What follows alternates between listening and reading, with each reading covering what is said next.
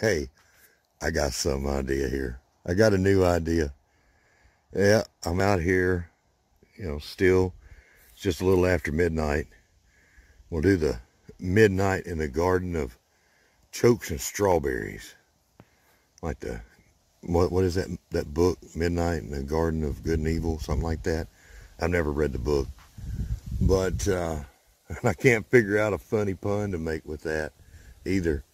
But let's do this. Let's look at this. Let's have a little midnight deal. Right here, you're looking at some of those bull's blood beets that I planted. And they're coming up. And if the storm doesn't wash them out, I don't think it will in this bed. This bed's got a lot of protection. Look at them down in there. See them? They're coming up. Remember, I'm trying to take advantage of my sunchokes here. All these sunchokes. That's the light. We don't even need the flashlight. The sunchokes offering these bull's blood beets. It's an heirloom. Giving them some shade. Giving them the offering of a microclimate that maybe they can live in and not bolt so fast. Bolting happens, a lot of people don't know this, I certainly didn't, and there's the one sunchoke that's coming up there. It'd be good if I could point at it right. And there's the other sunchoke that's coming up right here. That's a sunchoke. Those were two of them that I was worried about. But anyhow, bolting. Bolting, if I remember it right, that is something that a plant does based on soil temperature. Not so much air temperature. It's soil temperature. Yeah, so when the ground heats up, that's what triggers the bolting, if I remember that right. Somebody, if I'm 100% wrong, you just tell me, But I think I remember that right. Now, this back here, and there's strawberry I threw out. That'll make another plant right there. Yeah, I see. See, right here in the line. I've got some of my spinach coming up. I think, didn't we? Oh, man. Oh, I'm losing battery. So, I'm going to have to turn the flashlight on now. Yeah. Look at there, though. That's spinach right there. That spinach is coming up in a line here. Y'all can't see very well. I apologize. This is the first midnight garden update I've ever done, so I don't know how to do one. You can see them. You can see them. See them down that line right there. That's my spinach. And it's coming up deeper in the shade in between these sunchokes, taking advantage of that microclimate. I'm hoping that they'll work out good. Let me show you this. Now, when you plant your sunchokes, what's going to happen is they're going to set up. They're going to set up runners to the sides. They're going to shoot out from underneath the ground, just a little bit away. Very soon, this patch of sunchokes is going to choke out every bit of sun hitting the ground. Now, strawberries tolerate a lot of shade. I'm very proud of this one here. When I put that one out, it wasn't that big. Look at it now. I think that was one of the scrawnier ones. I don't know, but look at them all. Yeah, midnight in the sunchoke garden. I'm back over here in the sunchokes, but at least it's a different kind of thing. Yeah, there's one. There's one of the side shoots that came out. I didn't have one planted there. That's a side shoot that came off of one of these. You'll see like this one here. It's got two. Those sunchokes are crazy. They are crazy. Comfrey's looking good. Hostas, all that. Now see what we saw over there in the container earlier. These peas here, they got uncovered. Can you see it? Can you see those over there? They got uncovered too. And I learned something from my friend up in Cape Cod. The video that he just dropped. Oh, look, watch me wiggle it. Watch, see it? It's got the little root going down in there. It's wanting to live. Yep. I'm gonna try to cover these up just a little bit. I don't know about y'all, but this is fun. I love this, and I hope, well, I don't know if I'll be successful in covering it up. Rain's gonna just come in here and wash all that back off of it again. Maybe I better not mess with it too much. I don't know. But I thought I saw something. Yeah, here it is. Here it is right here. One of the last sticks. One of the last sticks. There's a sunchoke right there. So, given a few more days, and all of these should be up, and I'll only have one that didn't make it if it doesn't come up. Onions looking okay. Everything needs rain. My one bean over there, my one single bean, the Scott Head single seed challenge bean. Oh, it's sitting right there. Yep. And it's looking good. And we don't have to worry about the frost. Those frosts are all done. Now we just got to worry about the heat that's building here in the south. Yeah. The Scott Head Single Seed Challenge Rattlesnake Bean. It's going to be climbing up that tree, right up here up my pear tree. Oh, me. I love all these challenges, and I love being around such good people on YouTube. It's hard to meet gardeners that aren't great people. A lot of people helping each other. And that's the comfrey. The comfrey that was had so many ants in one of the pots from a few episodes back. It's struggling, but it's recovering. Comfrey's a strong plant. And you can see we got, let me just get over there.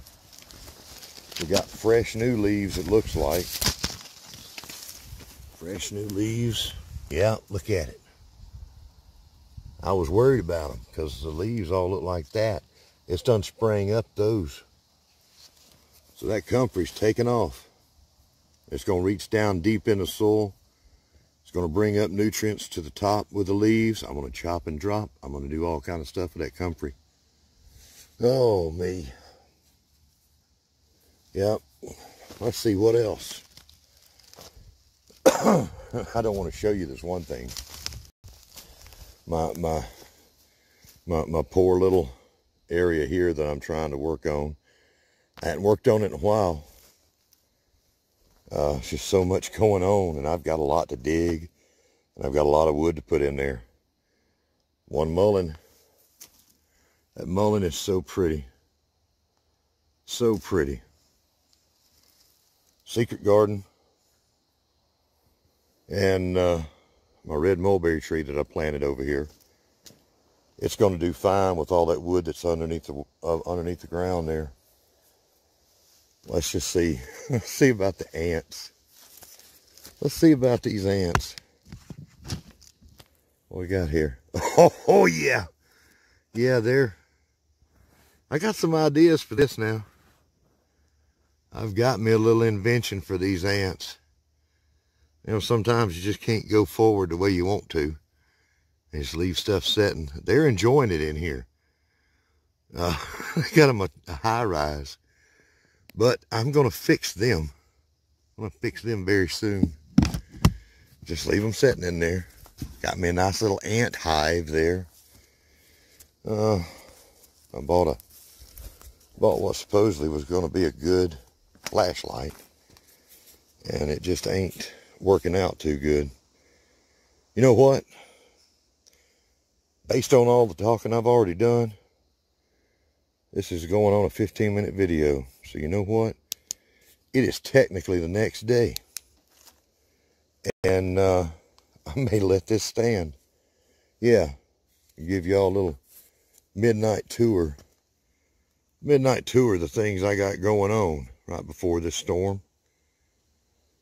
Hopefully the storms don't get too bad. I think I'll count this for tomorrow. Maybe that'll give me a chance to get a little ahead. I won't have to scramble so much tomorrow. Maybe get some rest. Yeah.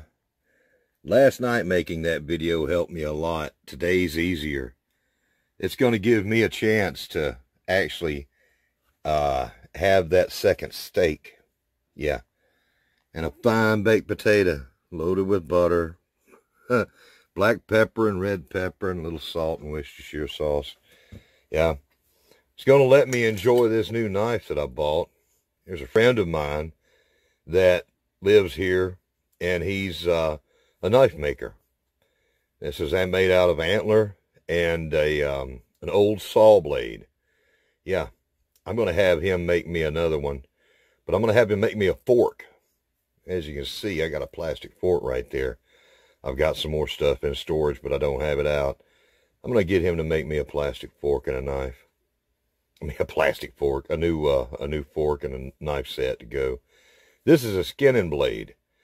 I don't have anything to skin, but I do want to use this. I'm going to use this to cut my steak today. Yeah, I love things of quality, especially if they're handmade.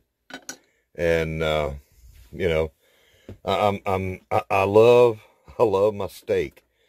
But I'm certainly not going to mention today. I've done enough of this. I'm not going to mention that Second Helping Cooking does some good things, some amazing cooking, and has made me hungry today with a pork loin. I believe that's what it was. And so now I get some charred mammal flesh myself. Yeah, Second Helping, you're doing some good things out there. I love watching you. I'm also not going to mention Voon Chow. I wouldn't do that. I've mentioned her before, and the awesome pizza that she made that is very keto friendly. This is not exactly keto friendly with a potato, but it's going to be friendly to my stomach. So yeah, it's a good day. Got one more thing to do today. I'll see you there. These little trees, they're not swaying much. Coming up here out of my old pine stump, or one of them. Little babies coming up. They're not swaying much in the breeze. But my other trees are. There's a bad storm. Bad storm rising here. And that reminds me of probably the first album I should have said. And that was A Green River by Creedence Clearwater Revival. Bad Moon Rising. Got a bad storm rising now. That's probably the first album. Yeah, that was played on 8 tracks in my parents' cars. Played on the radio. Yep, Creedence Clearwater Revival. I miss them. There's a group that didn't last long enough. Look, right here in my greenhouse. Yeah, big boy. One of my guards in my messy greenhouse. All right. One thing I've got to do is I've got to plant every day. But today I'm going to show you another little idea. This is one of my sweet potatoes. I don't like that spot on there. You see that? I'm going to leave it. But it's already got some sprouts coming off. I'm sure that most of y'all have seen this, using a bottle to sprout your sweet potatoes. These bottles are incredible. They don't go away. once you use them, I mean, once they're made, that plastic stays there for years. This almost qualifies as one of these little arts and crafts things that you see for the garden, just like the strawberries. Almost qualifies like that, little ideas. But it's really a time-honored way of starting sweet potato slips. So I'm doing this to get those ready to plant. Well, I thought I was going to do a better job with my knife. Trying to do this fast so the video isn't that long. So I've got to get that started though. That's a special sweet potato, kind of rare, that was given to me by my friend Eileen. All right, but I want to show you just how fast it is to do something. Boom. Add a little water. This may be the shortest gardening video I've made. And boom, right there, just like that. That right there should let that keep going and make some good sprouts on there. And then I'll take the sprouts off and plant those. Sweet potatoes are very, very easy to grow and propagate. They are incredibly strong plant with so many benefits. You can eat the greens. You can, of course, eat the tubers. You can bring these in to your house and let them overwinter. I've got many in there that are Stoked sweet potatoes, purple variety, purple outside and inside. But these are a little more special here. I've got a few different varieties that I'm going to get started, but it's from tubers. Okay, so that's the last thing that I had to do. I plant it every day with this. In a way, we're getting plants ready to go. If I don't do that, I won't be able to plant them. So I guess I'll see you.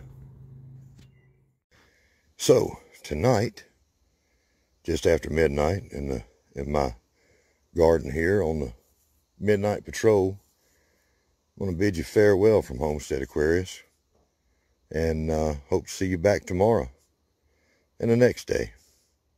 And I'll post a link to my group on Facebook if you want to learn more, meet more people. There's some neat people already in the group. I've got some YouTubers, other YouTubers that are in the group. The reason I wanted to make that group is to help people find each other, help people learn. If you're a YouTuber and, if you're subscribed to me, come over and join me. Follow that link.